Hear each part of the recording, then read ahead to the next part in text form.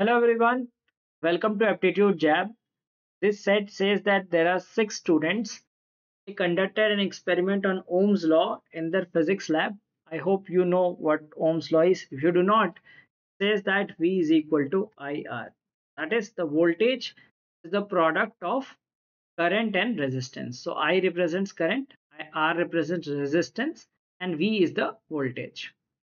So in this experiments, they measured a set of currents. These are the currents that they measured, and the set of resistances is given to us. And each student obtained one current and one resistance value, but not necessarily in that order listed. To conduct their experiments, they each used a unique apparatus from a set of six labeled A1 through A6. So there were six apparatuses that is given to us, and we are given some information. So what we will do is, for each of these students, we will write V is equal to IR. So IR and the product V. These are the six students. Let us make their table over here. A, B, C, D, E, and F. These are the six students. Let us use their initial letters. And we have few things, that is the current, the resistance, okay, and obviously we will get the voltage by taking the product of current and resistance. So V is I into R. So we will get the voltage from the given options, and then we have the apparatus that they used. Okay, so we will start with some direct information. This Carl measured resistance of 3 ohms while Veena used apparatus A3. So Veena is using apparatus A3 and Carl measured a resistance of 3 ohms. Then we have the student who measured a resistance of 5 ohms did not use A2. So that will come to later because it's a negative statement, and that person could have used any other apparatus. The average of the currents measured by Azhar, Beena and Deepinder is 6 amperes. So the total current measured by these three is 18. Now, how can we get the value of 18 using three numbers? See, there is only one odd number, so it cannot be used. If you include 16, that obviously takes it beyond 18. Okay. So if you include 10, 10, 4, 6 will make it 20. So we cannot use 10. So it is clear that these three used 4, 6, and 8. So these three used 4, 6, and 8. So A, E, and D, they used 4, 6, and 8 in no particular order. The student who measured the highest current got a voltage of 32 volts and used A4. So highest current is 16 out of these and got a voltage of 32 volts. So that means the person used 16 into 2, that is 32, and used A4 for his experiment. Then the current measured by Ekta is the least. So least current is given to us as 3. So Ekta got a current of 3, and the voltage measured by her is 3/4 of the voltage measured by the student who used apparatus A5. Okay, so we'll come back to it. First, let us fill this 32 volt student. Because it says that 16 into 2, 32.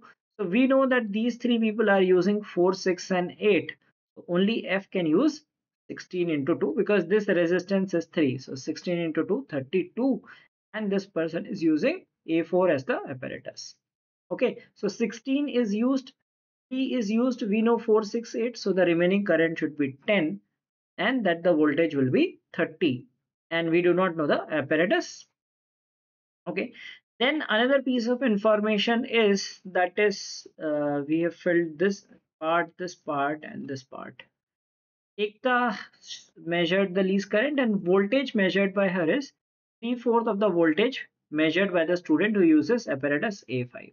So we are yet to find who uses A5, but let us use this knowledge of Ekta having a current of 3 and voltage is 3/4. Okay, so let us see the possible voltages. We cannot get 2 and 3.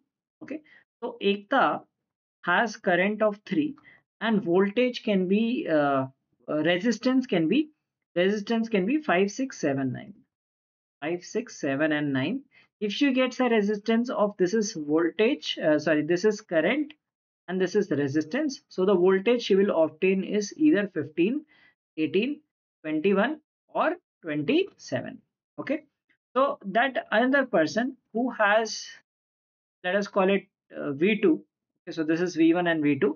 So V2 should be 4 by 3 times. That is 15. If you take, it will be 20, and then it will be 24, 28, or 36. So another person should get a voltage one out of these values. And what are uh, the value of current and resistances available? Okay, so the resistances available to that person are among 5, 6, 7, 9 only. 5, 6, 7, 9, because these are already used. 3 and 2 are already used. So that person has also 5, 6, 7, 9, and has currents available as 4, 6, and 8. Okay.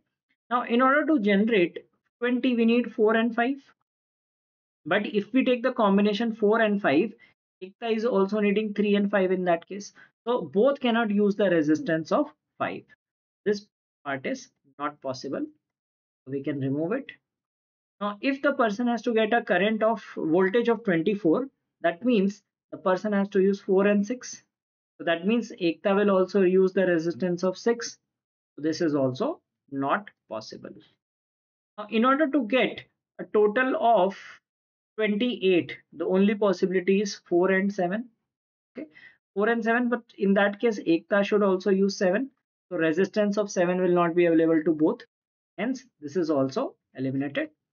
Now for 36, there are two possibilities. Either the person will use 4, 9, or the person will use 6, 6. If you take 4, 9, it will be the same thing that we eliminated for the three cases, because Ekta has used the resistance 9. So the person will use 6 and 6, right? And will get a total voltage of 36. So this person is having 6, 6, 36.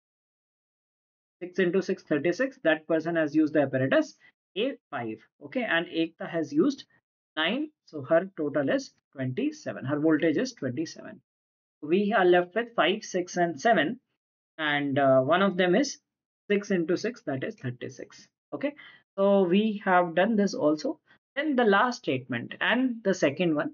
Last statement says the sum of the currents measured by the student who used apparatus A1 and the student who measured a resistance of 7 ohms is equal to the sum of the currents measured by Azhar and the student who measured a resistance of 6 ohms. Okay, so there are 4 students. One is using apparatus A1 and there is a person who is using resistance 7 ohms is equal to the sum of the currents measured by Azhar and the person who measured a resistance of 6 ohms. Okay, now see this thing, that these people cannot be, these 4 people cannot be out of those. I mean, these 2 cannot be out of those. So the 4 people have to be among them. Okay, and the currents 3 and 16 are not available. So we have to choose two values out of these 4 that add to the same total. Okay, so we have to make 2 pairs. So if you see these numbers, because 3 and 16 are not available in that case, so the only possibility that we have now, 16 is entirely not available because it is not apparatus A1, it is not 7 ohms, and it is not Azhar, and it is not 6 ohms also. So 16 is completely eliminated. If you take 3, 3 is an odd number. Okay, and odd plus even, if you take, because other person will have even current, that is the only odd current. So odd plus even will make it odd, but we will have two other even numbers that will be even. So we can eliminate E also from that case. We do not have these 2 people, hence these 4 people have the property that the sum of their currents is, like, they will get in, the pairs will be same. So what do we get is 4 plus 10 is 6 plus 8.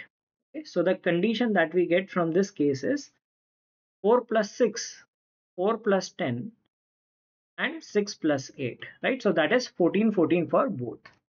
Now we need to see that how are we going to map it. So the current measured by student who used apparatus A1 and the student who used measure a resistance of 7 ohms.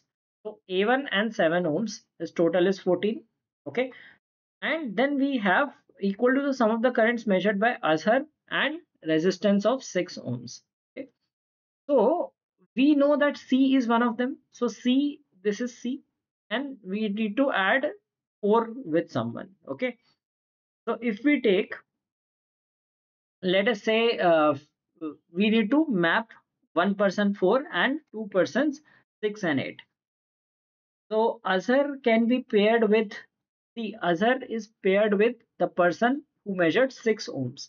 Now this person is measuring 3 ohms. So Azhar cannot be 4 because we map Azhar here. That should go with 6 ohms. Okay, so Azhar cannot be in this pair. So Azhar has to be in this pair. Now 6 ohms is not Azhar. So Azhar is 8 because 6 ohms is going with 6 amperes. Okay, so Azhar measured 8 amperes. Okay, and then we have the person, one person is Azhar with 8 amperes, that has to go with 6 amperes and 6 ohms, because we know that one is 6 and that is A5. Okay, now that person cannot be B because B is using A3. So this person is D, that is 6 into 6, total voltage 36, and using the apparatus A5. So this is also done. Now we have found one pair, the other pair is 10 and 4. So 10 and 4. Now for 4, the person is that who used apparatus A1 and resistance of 7 ohms. So the other pair is apparatus A1 and 7 ohms. Now this person is using, is not measuring 7 ohms. So this person will have 7 ohms and the other person has apparatus A1. So we got this thing also figured out. Now we know the total voltage for B is 28 and one of the voltage is left, one of the resistance is left, that is 5. 8 into 5, the voltage is 40, and we are left with the apparatus which will use the second statement. Who measured a resistance of 5 ohms did not use A2. So this person did not use A2, hence this person will use A2, and we have A1, A2, A3, A4, A5, and Azhar will use A6. So this is how we will complete the table. So it was an interesting set, a challenging one. What was the highest voltage in volts measured by any of the students? So highest voltage is of course 40. What was the resistance measured by Azhar? The resistance measured by Azhar is 5 ohms. In which apparatus did Carl conduct his experiment? So Carl conducted his experiment in A1. Who used the apparatus A4? A4 was used by Falguni. And what was the current measured by the student who used apparatus A1? So apparatus A1 and the current for that student is 10 amperes.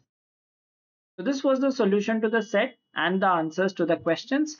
Hope you loved solving the set. So please don't forget to like this video.